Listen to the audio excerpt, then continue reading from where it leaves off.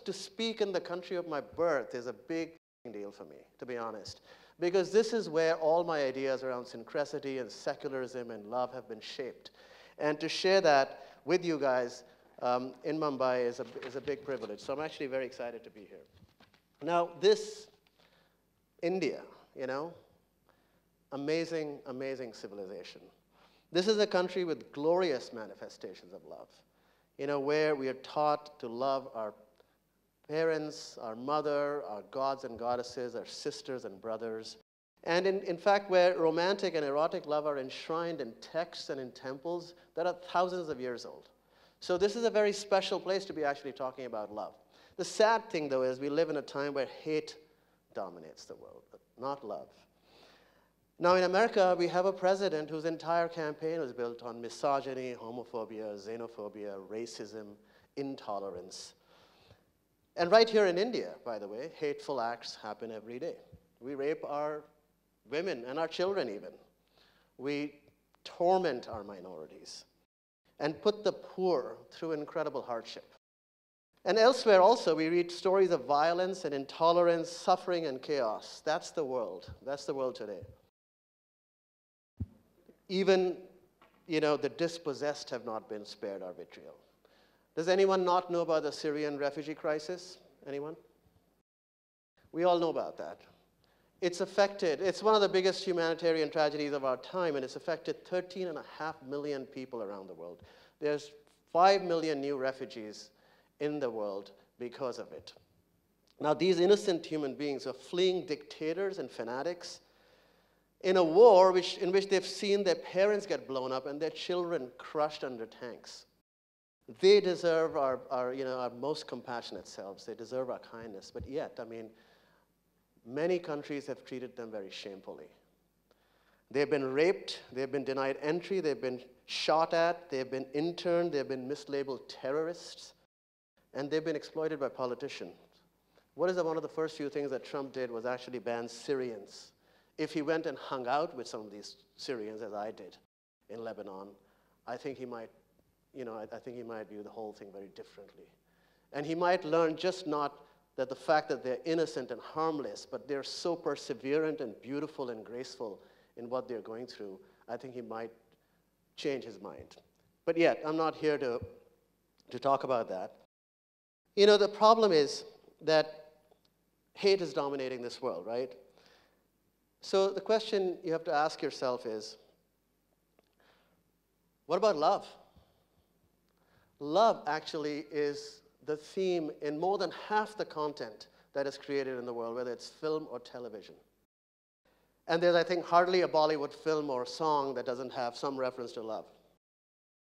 And yet, most of this content is riddled with cliches, devoid of humanity, and leaves one hungry for alternative endings, unexamined themes, and empathy for those who are not like us. Rarely do we see stories that cut to the heart of the matter. The turbulent, inexplicable, bleeding, broken, unpredictable, derelict, joyous, all-encompassing, blind, and foolish heart of love in all its multicolored glory. In my own career at MTV, I've tried to tell the untold story.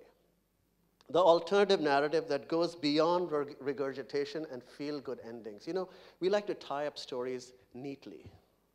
Gay love stories in America usually end very badly. I don't know why. I don't know why that is. And I've handed the microphone to those whose voices have not been heard. And today I'd like to present some of those stories of love in 4 different categories. The first is TV, television. Now, in 2014, and actually throughout my career, I've spent a lot of time examining and researching young people and their attitudes and feelings on many aspects of pop culture and their emotional and romantic lives. And I'm continually surprised at what I learn. What I found is that most of these 18 to 29-year-olds felt that depictions of their relationships in media were shallow, one-dimensional, and gamified. They felt that portrayals of their relationships were stripped of innocence and beauty. And they gave examples of shows like The Bachelor. Many also said that media neglected and stereotyped unconventional love, such as gay, bisexual, biracial, or young with old. They also said that social media had actually profoundly magnified the power of love to create connections between people in faraway places, a fact that seems to be lost on storytellers. Now, there are visionary shows, Transparent, Orange is the New Black. There are shows that are actually widening the aperture of love. But we are still in the dark ages in America, and very far off in India, where authentic and inclusive depictions of love are concerned. So with that background and with that insight, we created a multi-platform series called We Are Lovers. Now, the series actually features young people in real relationships. And the idea there was to tell their stories in a cinematic but unfiltered manner, portraying the diversity, the heartache, and redemptive power of love, and how it manifests itself in different cities of the world. The format itself, by the way, is a new format. It's part fantasy, part reality, and partly scripted in that we've allowed the people, the characters in the episodes to actually shape their own story, and we kind of step out of the way. But here's what's interesting. This is also possibly the first transmedia, or maybe one of the first few transmedia series. It's truly an experience that extends beyond TV. So we have the classic 30-minute episode, the TV episode of it, but all of the characters actually maintain their own, they keep maintaining their love story. They keep telling us about their relationship on social, on digital, on Tumblr and Instagram. So once the episode is over, you can actually follow what happens to X and Y in their relationship. And then we cull season 2 from storylines that emerge on social media. Not only that, the fantasy portion. So when we were filming this, we asked the couples, and sometimes they were threesomes or even foursomes, we asked them to articulate a fantasy that we would film separately as a short film. And then we would eventually intercut it into the episode. So those fantasies that we've shot, they're not all sexual, by the way. A fantasy is, for example, a girl wanted to have, her fantasy is to have this big, lavish, romantic church wedding. So we've shot that, for example, in 360. And you can actually download an app and be inside somebody's fantasy.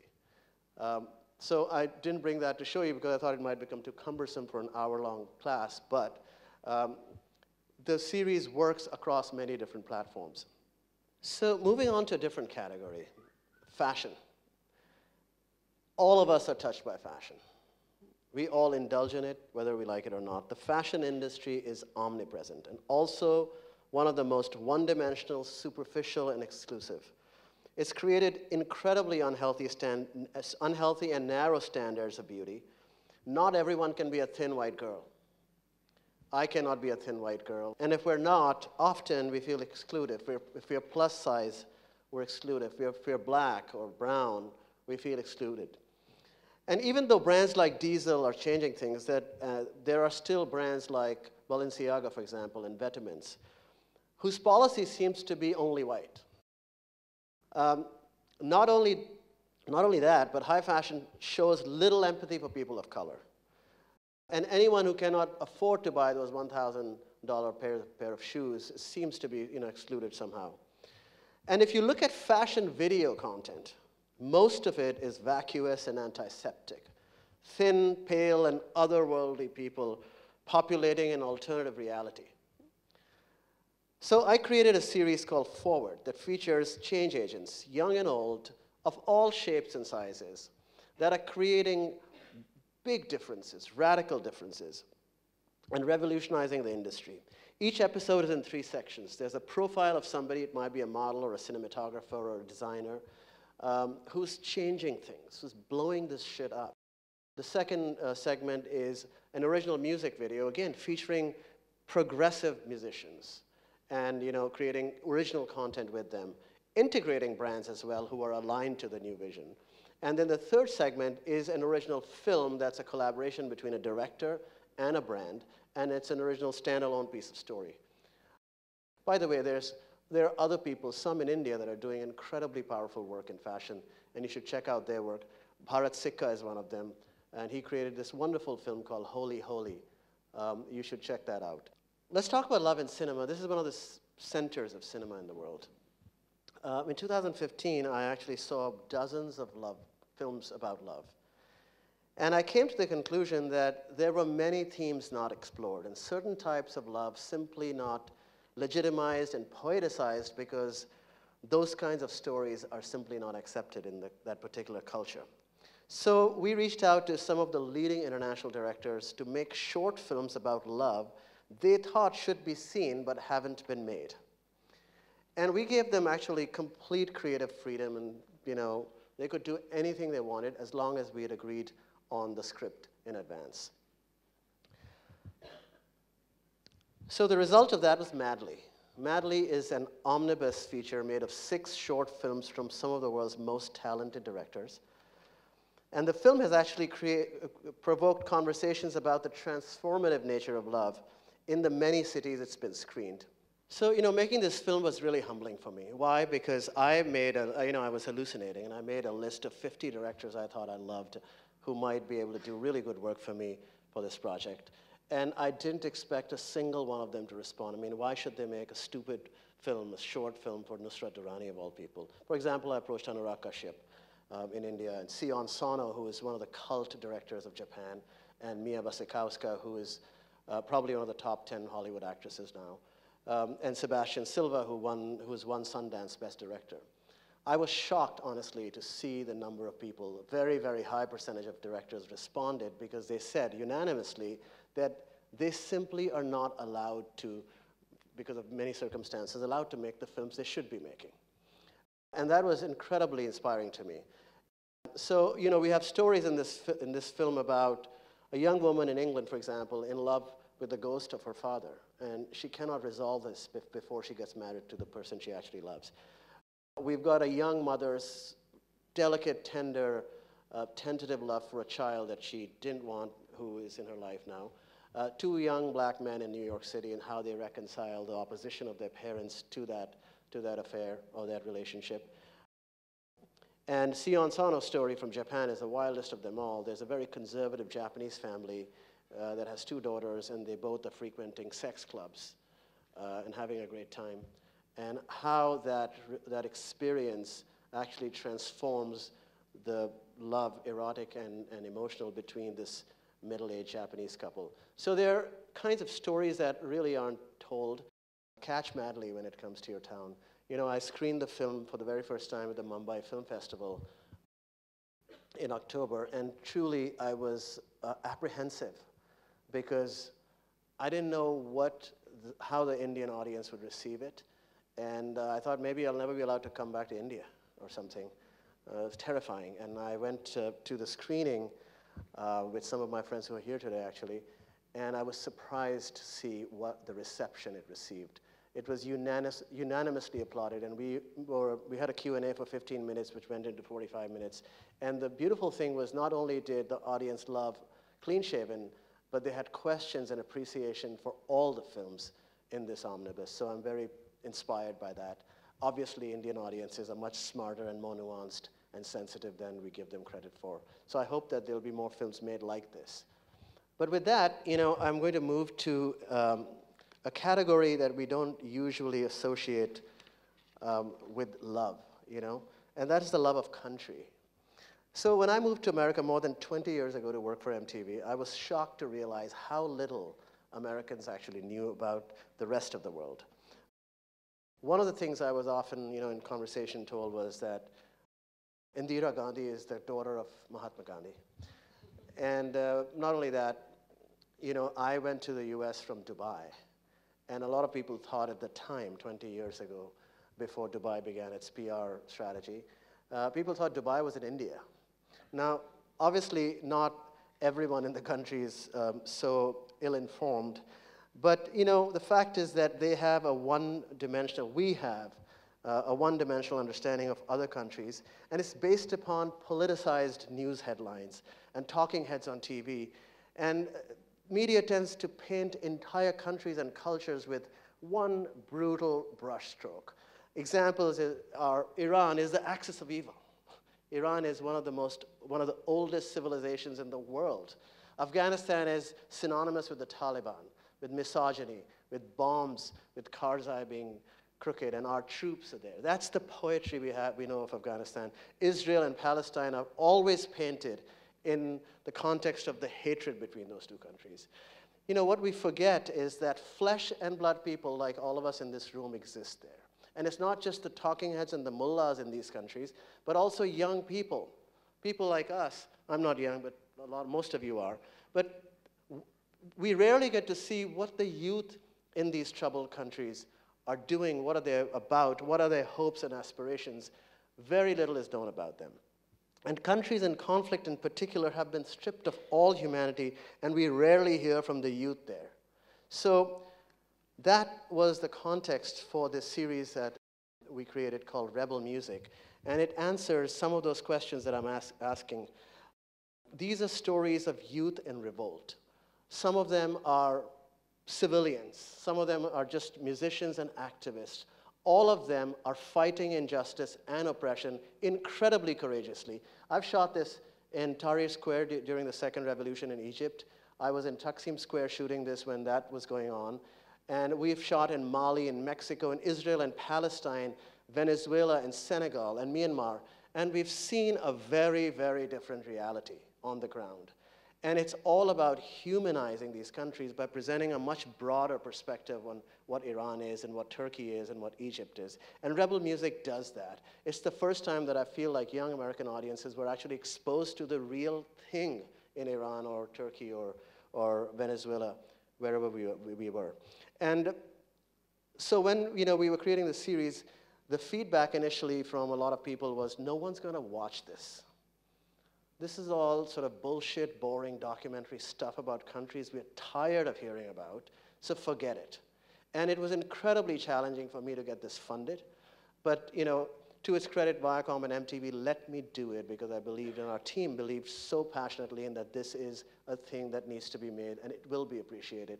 And guess what? The Native America episode of Rebel Music from season 2 is the most viewed, shared, and commented upon piece of video content MTV ever put up on social media in its history.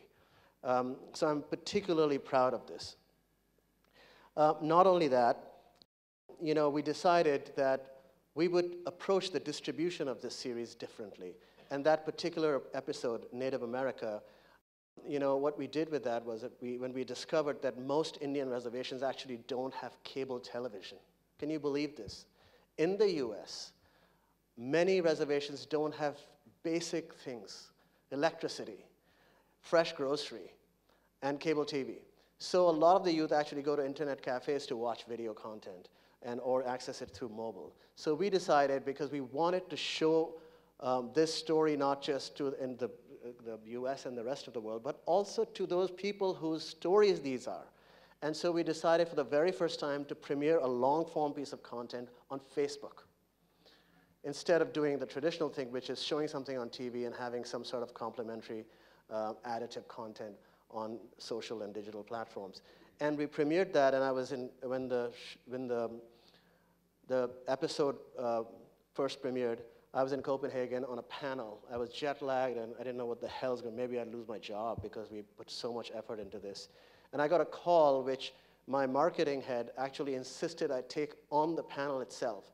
And she said, this has gone completely viral, and it's blown up, and we've done millions and millions of views within the first 48 hours. So it was incredibly redemptive that happened. Not only that, I was invited to screen this episode and meet President Obama, who thanked me for actually telling the true and authentic story of young Native Americans fighting for their culture and their tradition. How many people even know what young Native Americans look like? In America, very few people even knew. The US was their country. And their stories were always told in this really sort of negative, derogatory context. And initially, when we approached the Native community, they refused to actually cooperate because they said every time we let the media do something, they misrepresent us. It took a long time for me, actually 18 months, to make this one film because we had to gain their trust. And eventually, it was the notion of empathy, and we let them tell the story they wanted to tell, and I think that's why they succeeded. It's been watched millions of times, not only by Native Americans, but also by people around the world. I encourage you to actually go to MTV's Facebook page and actually search this out and see the poetry of commentary around this episode. So with that long preamble, can we play the trailer of Rebel Music? As Indigenous peoples, we've been dehumanized so much, and this music is a powerful tool to express our humanity. So, coming back to love and hate, my friend, the writer and practicing Sufi Sadia Delby told me, we were having a conversation about this talk, and she said, Nusrat, love is really our natural state. Hate is not sustainable. We're not really made to hate. Love is the sustainable emotion. So, and I kind of agree with her. But I think love is ultimately not about passion. I think love is about empathy and compassion. So in these troubled times, let's focus on creating strategies that foster empathy and compassion. Something I've tried to do in my own work. And I think to go fully renegade about this, I'd like to borrow an idea from writer Mandy Len Catron. And she argues that we create more lasting relationships and propagate love more efficiently by changing the way we talk about it. And I think it's a very interesting idea. So let's examine the poetry, the usual poetry of love. I mean, we all have encountered it in some shape or form. Let's look at that. The usual verbiage about love makes it sound devastating and horrible. We're falling in love as if we're falling into a manhole or an abandoned well. We're crushed. Our hearts are aching. Love is crazy. Love is madness. We suffer in love. It sounds like a terrible thing and a condition that cannot be tolerated for more than a few weeks or months. And who would like to be in a state of madness forever? I mean, would you like a lifetime of heartache? No, I don't think so. But if we change the poetry about love, we might be able to achieve what we thought was impossible. And instead of thinking of love as a crushing emotion steeped in madness, we treat it as a collaborative work of art that requires effort, compromise, patience, and shared goals. So Mandy Len Catron proposes that instead of falling in love, like falling into this evil river, we step into it as a conscious, deliberate act. And I like this approach a lot because it can result in romantic love that lasts, but also allows us to create love-based solutions to hate-based problems. So let's examine what will happen if we step into love. We collaborate, we trust, we think of the other, we are patient, we communicate. And I think we can each do our bit by stepping into love with someone we don't agree with and becoming more tolerant of those different from us. None of the work you saw today would have been possible without that approach, by the way. Like any collaboration, this will be hard because we are thinking not just of our own needs, but also what we can offer the other. The Native America episode is a great example of that. As long as I had my own agenda, which I thought I'm going to make an amazing film about young Native Americans, which wasn't a bad thing I was trying to do, but it was me trying to impose my will on those folks. And then we agreed to collaborate. And what we gave to them was a high-quality storytelling mechanism and an incredible platform. What they gave to us were their stories and their trust. I think like any collaboration, this is going to be hard because we are thinking not just of our own needs, as I said, but also what we can offer other people. And if we change the poetry of love, we can all create artworks, I think. Artworks that are made of outrageous acts of kindness. I mean, let's try that. Let's be outrageously kind one day and see what happens. Stockpiles of generosity instead of arms and ammunitions, and endless openness. So I propose that in our personal and professional lives, let's proactively look for situations where we can step into love with someone as if we're negotiating a deal, as if we're creating art together. And I'll give you a personal thing in my personal story that when I went to America, I was very timid and shy and reserved and introvert. And I realized very quickly in the media industry that simply doesn't work. And I had to spend a long time reimagining my own self and creating a new persona that was assertive and gregarious and more open, and I would slip it on. It took me a long time. I took speaking lessons, I took presentation classes, I took speech lessons. I practiced in front of the mirror, I remember. And I wanted to be this assertive person who can navigate the harsh and competitive environment I found myself in. And honestly, it worked. It's not that the shy introvert is not there anymore. It still is. But I can slip on, I can take on a new persona when I have to navigate the world of business and the world of New York City. And so I think that I suggest and I propose to you that all of you also develop a new persona, which is an avatar of love. And you slip that persona on, you know, when you need to. You slip it on when you know that you're going to create an artwork of empathy with someone. I think we can all become soldiers of love. To track down the other we have for so long hated or misunderstood, and create an artwork of love with them. And in closing, I'd like to say that all of us have the power to change the world. Literally every single one of us. We don't have to be diplomats or bureaucrats or doctors or whatever. We all have what it takes to reverse the tide of hatred by being more empathetic and seeing the humanity in other people. And we can change the world by being more tolerant of those that are different from us. And we can all use the power of love we have within us to heal this world. Thank you so much.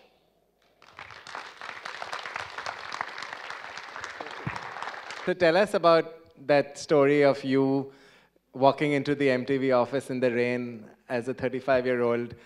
Because how you reached MTV itself is quite a story. So that's a very share that embarrassing with us. story, and I don't know. Maybe I'll slip into this other persona and actually tell it. So, you know, my story with MTV was also actually a story of love. It was a love story.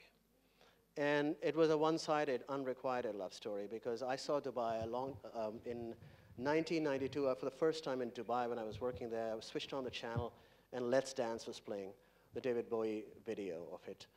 And I watched MTV all night long and decided that this is my calling. This is what I have to do because I grew up on rock and roll. And, you know, I did some research. You know, I went to the USIS office and I asked them, what the hell is this MTV thing? And they're like, MTV is a channel. I said, can you give me some information about it? And they didn't have anything. So they said, well, we don't, but we'll dig it up. And I came back disappointed. I went back and I'm like, what do I do? How do I get this MTV thing, you know? About 2 weeks later, I received a box from the USIS office, a large cardboard box, which, believe it or not, the USIS works, man. They had sent me photocopies, cyclostyle stuff, fax stuff, all the things you needed about. They actually photocopied an entire book called MTV, The Making of a Revolution. And I was delighted. I read all of it and took 2 weeks off work and got on a plane to New York City thinking, man, this is it. And, you know, I might as well just quit and go. And I landed up in the MTV headquarters. In those days, you could actually go up in Times Square and meet. And they're like, what are you looking for? I said, I'm looking for a job. So confident, you know. And they said, okay, go to the 16th floor and meet the HR folks. And I went and I met this wonderful lady. And she was like, yeah, cool, you know, Dubai from India, it's a great city, I've heard. I said, well, a little different. What do you do? Like, I work for Honda, things like that. Anyway, she was very nice. But bottom line is she's like, you know, we just don't hire people off the streets, Nusrat. You know, thank you for coming. Be in touch. I'll send you a T-shirt. Like, what are you talking about? You know, my wife's standing downstairs. I need to get a job with you. So, of course, I didn't get hired, and I went back to Dubai with my tail between my legs, so disillusioned and depressed, you know. It was terrible. But I wanted it so bad. I actually quit my job, and I don't recommend this to anybody who's listening, thinking this is such an inspiring story. It's not. It's a terrifying story. I quit my job, and I went back to New York and holed up there in the worst winter New York had seen for the past 50 years that time. And I went back to MTV and I said, you gotta hire me because I quit my job. And I met the same lady and she's like, what's the matter with you? Are you kidding? There's no way we can hire you. And you know, she was wonderful. But of course she didn't hire me. And I just stayed. I had nowhere to go. I mean, there was no net. There was no plan B. This was the plan A, B, and C. And I kept at it. Of course, I applied for internships elsewhere, et cetera, and other things. But one day, summer, 6 months later, she called me. And she said, I have a proposal. I said, what's that? She said, we have a great internship program. So I said, okay, that's good. I mean, I'm not looking for an internship. I'm looking to work for you. She's like, Nusrat, I'm trying to do you a favor. 2,500 people apply for these 20 positions. Just a thought, think it over. And obviously, it was the worst and most hardest decision I'd ever have to take, but I took that internship. I was 35 years old. I was the oldest intern at MTV, photocopying stuff and faxing stuff with undergrad students and serving coffee and doing all sorts of crazy shit. But I do think in hindsight it was the best decision I actually took, because once that internship was over, I got hired. So that's my silly story. And since then, there's been no looking back. It's been the most incredible job that anyone could have thought up for me, who I live for music and for pop culture. So. But I have been thinking about a lot of these issues like empathy, love, and given even the Syrian refugee crisis, that I looked at Germany last year, and there was this image of a woman on the Frankfurt station, a Syrian woman, and that just doesn't leave my mind. So as an artist, what would you say? I mean, what is one of the ways that we could propagate this empathy to others? Well, you have to fling yourself headlong into the world that you read about, Speaking of the Syrian refugee crisis, I took a sabbatical, and I had been hearing about this so much myself. And I actually got on a plane and I went to Lebanon, where I knew somebody had started a small NGO called Salam LADC. And again, I was laughed at because people said, why don't you write a check if you're so interested in this?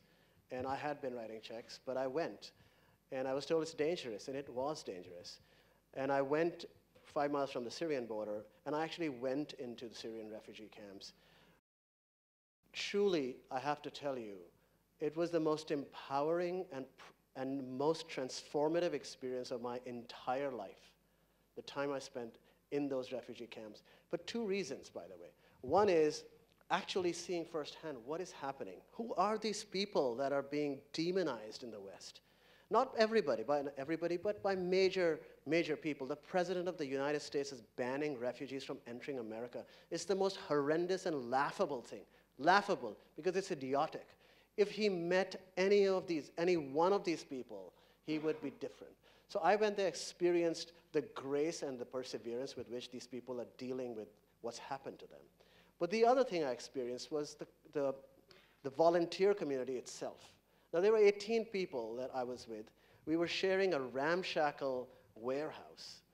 And it was completely sort of like devoid of any luxury. There were people from Norway, Sweden, England, Pakistan, Lebanon, students, young, old, people who are engineers, lawyers, had just given up everything to go work as volunteers. And their devotion and their selflessness and their compassion was, to me, equally transformative. Because we talk so much about refugees being refused entry, drowning, getting raped and interned. We don't actually talk about the people who are doing the opposite. We used to get up at 5 in the morning. There was no breakfast or coffee or beds even. And go start hauling supplies into trucks and delivering them by hand. And organizing medicine and livestock and shoes. And I think all of us, not everyone has to fly to a dangerous place where ISIS and all kinds of crazy people are, but we all don't have to go to refugee camps. We can do this in our own environment, in small and humbler ways, Let's see what the rest of this world is about that we read about. So again, it's a long-winded answer to a really wonderful question, but I do encourage you to touch the world that you so often hear about in such negative ways. Dive into it. It's not going to kill you. In this world of trying to change the way people see love and have a different lens on things and expose them, on the other side, you have this chase for likes and hearts and follow me and followers and everything else on the social media side.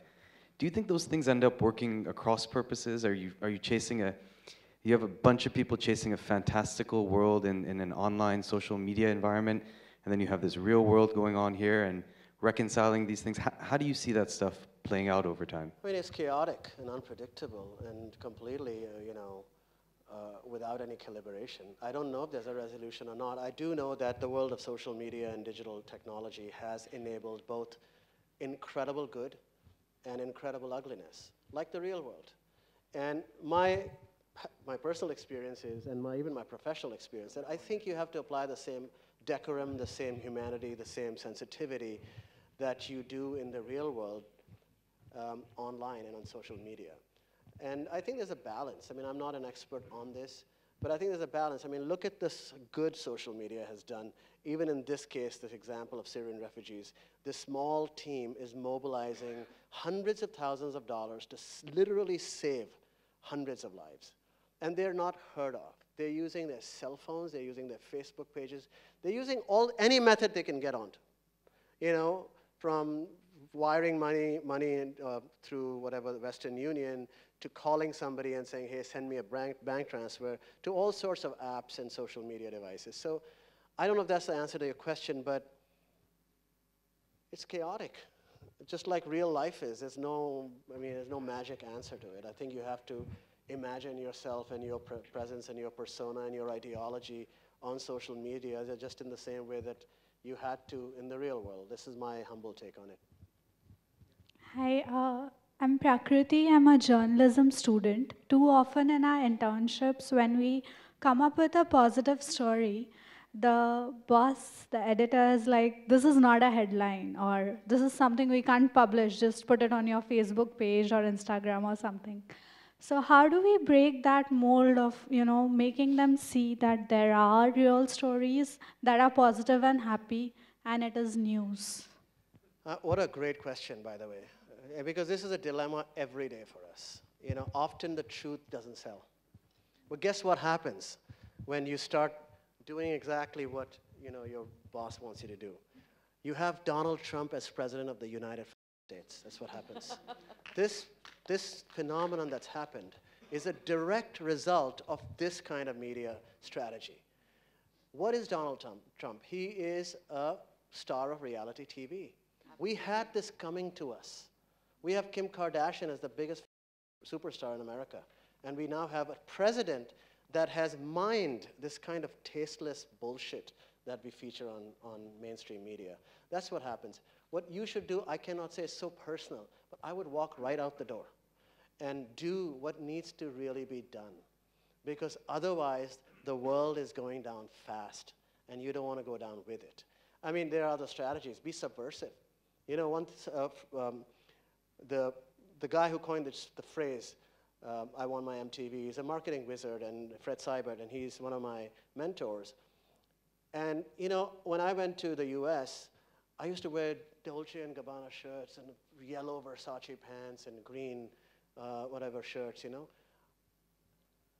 So I asked Fred, I said, Fred, how should I brand myself? I'm new to this country. He said, what I did? He gave me his personal story. And he's like, when I first joined the company, it was run by suits, and I was not a suit, but I started wearing suits. I started camouflaging myself. My real intention was to create change and become a part of that environment where change can be made. It's also something that I've done in my own career. I had to work within a larger context, but keep pushing my own things that I thought were right. Fortunately for me, the company agreed. We are a visionary brand, actually. Eventually, there was an intersection on what I wanted to do and what they could do. But I think that these are choices that are very hard. We should, as parents, stop pushing our kids into doing the same thing that everyone is doing just to make money. There's real good to be done in this world. By the way, and with technology and social media, you can do good and make money. That's the crazy thing. That's the thing that most people are not mining. The fashion example I was giving you, research has it that if you're more diverse with your brand and you're more inclusive with your brand, actually it sells more product. But yet we are holding on to that we've inherited and we're conditioned. We're not questioning reality. Question it.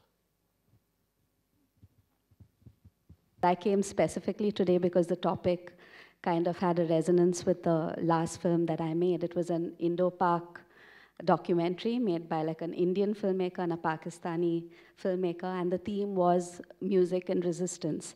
and specifically the whole underground music scene in Pakistan, which really speaks to the youth on both sides of the border.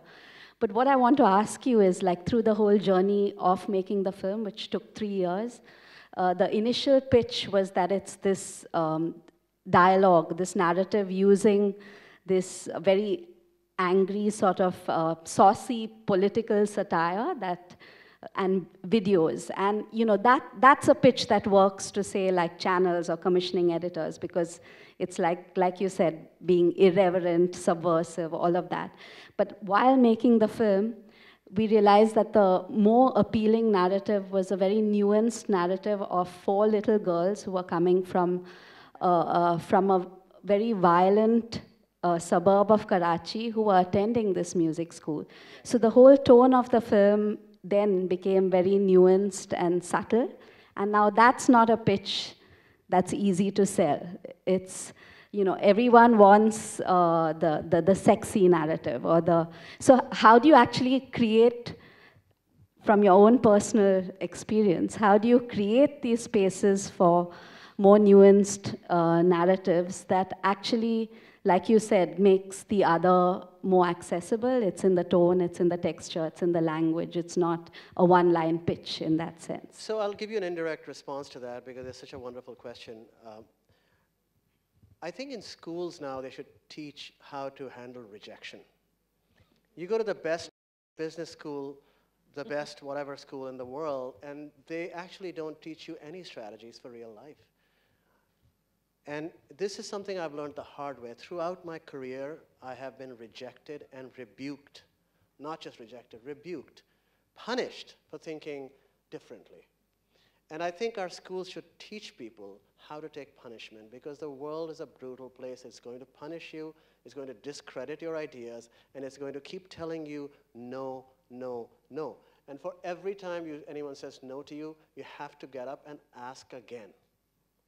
And that's the only thing I can suggest. Eventually, you'll find somebody who will say a yes. And all you need is out of, in the law of averages, you need 1 yes out of every 100. So there's so many things. We have to change as a society. I mean, it sounds like a very big, heavy thing to say, but the truth is we need to. We need to. We need to have our schools teaching people how to actually be change agents, even if they're bankers, But we're not taught that. What we're taught is how to do the same thing we've done successfully better. And I think that's a load of crap. Coming from an MTV, and that too based in New York, I mean, I wanted to know what made you take this path, which is completely different from what we see as MTV, in terms of content. What motivated you to take such a strong voice? And it is so humbling to see this, because suddenly I'm going home very, just very humbled that there's so much to see and yet we haven't seen. I don't know much at all. I truly don't. What I am, though, is I have a thick skin. And I don't go away. It's hard. If I believe in something, I will stay like a worm, a song in your head that keeps playing over and over again till when it's not playing, you think of it. I'm like, shit, what happened to that song? And then you'll come and find me. So those are the only 2 things I can say. Look, I grew up on music. India is a crazy place that way. We are so many thousands of subcultures in this country, the richest civilization, I believe, in the world. And in my little world in Lucknow, I went to La Martiniere, it's French, British. There you go. So we're both rock and roll to begin with. But I was searching for this elusive thing that I could do in this world. My parents wanted me, like everybody else, to be a doctor. Everyone in my family is a doctor. And I just stayed the path of, I didn't know then what I would be, but I didn't want to be a doctor.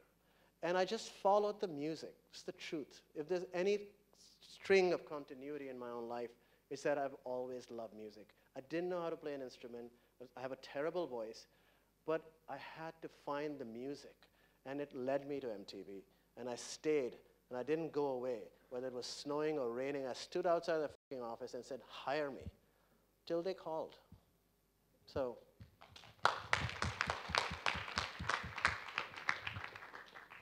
Hi. So I have a content-related question for you. Yeah. And I think because you've worked on so many diverse projects and in fact brought multiple cultures to New York and to America, what is your opinion on the kind of content channels like MTV are creating in India today? They've moved so far away from music or culture. And what would be your advice to content creators today in our country, which is kind of polarized like America is, I think in a different way, yet it is.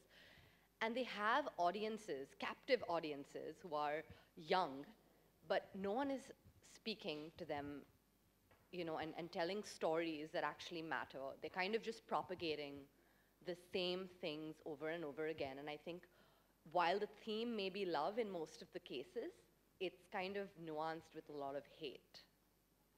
So it's kind of weird. What is nuanced with a lot of hate? The narratives. Which one? I think a lot of them on television today, on digital media today. Yeah. Wow. You know, one of the things I find very interesting in India is how smart people are. You know, truly, I'm serious. Because I think we have some of the smartest people in the world and they understand shit. You know, they talk about nuance, they talk about, I mean, I don't know if I'm struggling like you are.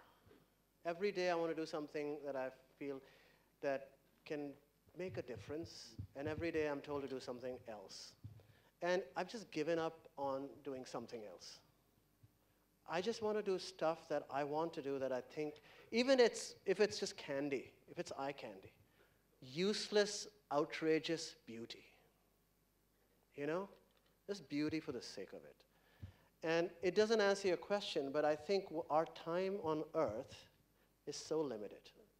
You know, I think we need to deploy it usefully and forget about. I think the people who win, like in these creative fields, are people who are just completely blind to all this other, it's noise.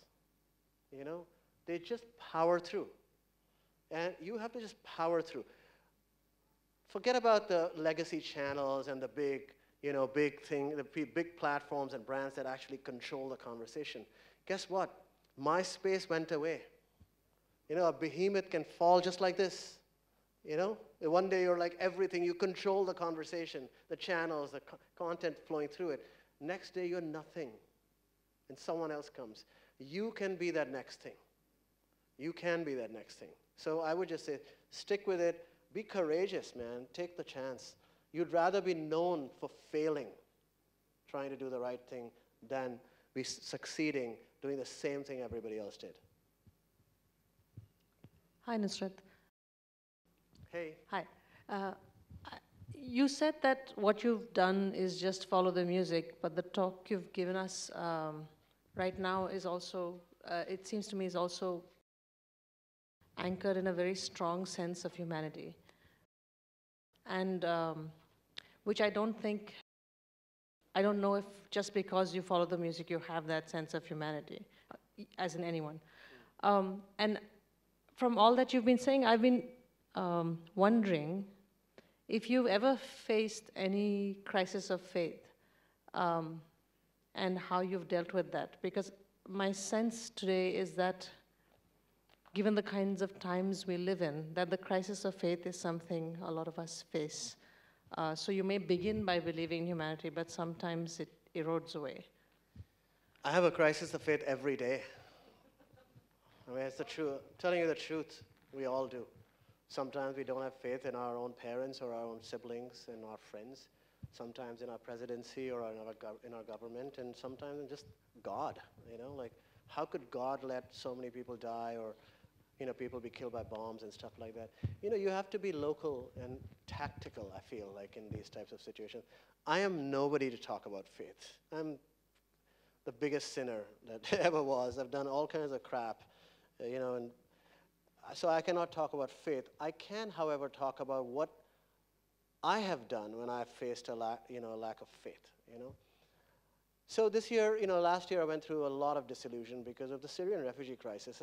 Somehow it impacted me deeply because I went and spent time there. And I was so depressed. And also, I mean, I know it sounds very childish to say this or whatever, but a lot of my idols were dying.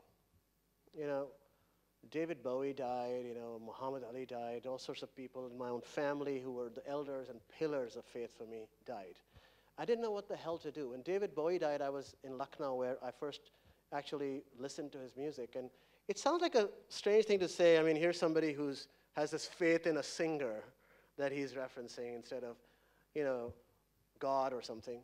But music is God to me. And that's the closest I have had to heroes, real heroes. And I was so depressed in Lucknow, I didn't know what the hell to do.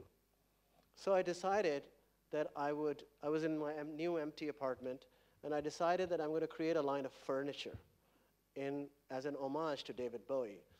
Again, when I brought this up, people said, what the fuck are you, so they're used to stupid stuff from me, but they're like, what are you talking about? But I spent a lot of time, truly, creating Bowie-inspired furniture. I had no clue about carpentry, woodwork, or anything. And in Lucknow, everybody makes the same sofas. There's no imagination. And so this was my protest against the darkness I was facing. And I teamed up with a Bihari carpenter who had never heard of David Bowie, no cared, to be honest. And I made a whole line of 15 pieces of David Bowie-themed furniture, from sofas to tables to carpets. And that process was so therapeutic to me because I created something real. It may have been shit. It didn't matter.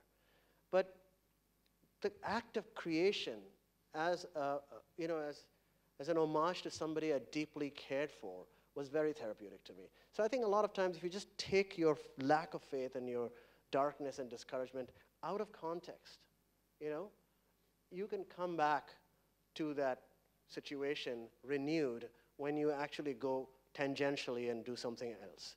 I don't know if that answers your question, but that was my strategy. Every time I've been depressed or discouraged or rejected, which is a lot, by the way, I've gone to places where I can redeem myself by making something beautiful. Hi, just wanted to ask you one thing, that from unemployment to internship to employee and then now to this level, is there anywhere, in this your lifetime, you came across a time either where you plateaued or there was a mistake done or an inspiring anecdote you can sum up for us? In 2007, I can tell you many such things because rejection is a second name for me, I think you should measure people and their success not by the traditional measures of success, but how many times have they failed and gotten up again? Not taught in school. How to fail. And you have to be a great failure to be anything. I don't think of myself as successful at all. 2007, I faced that crisis. Some very important things I was working on were all, nullified and shut down, and I had to let go of, lots and lots of people. People I loved and I had trained. And it was devastating. It was probably the single most challenging professional thing I've had to do. I could have died, Died meaning gone away, or be a slug somewhere lying there. And I said, f that, I'm going to give myself another challenge, which is, like I was telling this lady, out of context, somewhere else. And I'd always been very interested in running the New York City Marathon, but never had gotten the time or, could make the effort. And that April, I decided I'd run the marathon. My foolish, childish thing, my hope was that if I complete it, I would be proving to myself that I can do more, I can rise, I don't have to die. And I applied and they said, sorry man, it's all filled, you cannot run. I said, okay. Now it goes back to what I was saying, I don't go away. I went back to them and I said, there's got to be a way for one more person to run the goddamn marathon. I can give you money. And they said, okay. Why don't you run for a charity of your choosing? And you have to raise a minimum of, I don't forget the number of dollars, $2,000 it was. And I said, yeah, of course I can do that. So I ran for a children's charity, and I got in immediately. Not only did I get in, I was in the celebrity camp where people like, what's his name? This actor, his wife was running, and all sorts of celebrities were there. And there I was, and I trained for 6 or 7 months like a dog. And in that training, I was born again, not the actual day of marathon. When you're alone running on empty, icy bridges, you go beyond the physical challenges of it. You start rising, you know, and you go, and you're like a bird sometimes. You're watching your own body struggle with that. And that training enabled me to get over that crisis. And I went back to work and I did other cool shit. But it was the challenge. And I made money, by the way. I threw a party with all my friends and said, come and like, you've got to give me $100. They all came and we made money for children and I ran the goddamn marathon.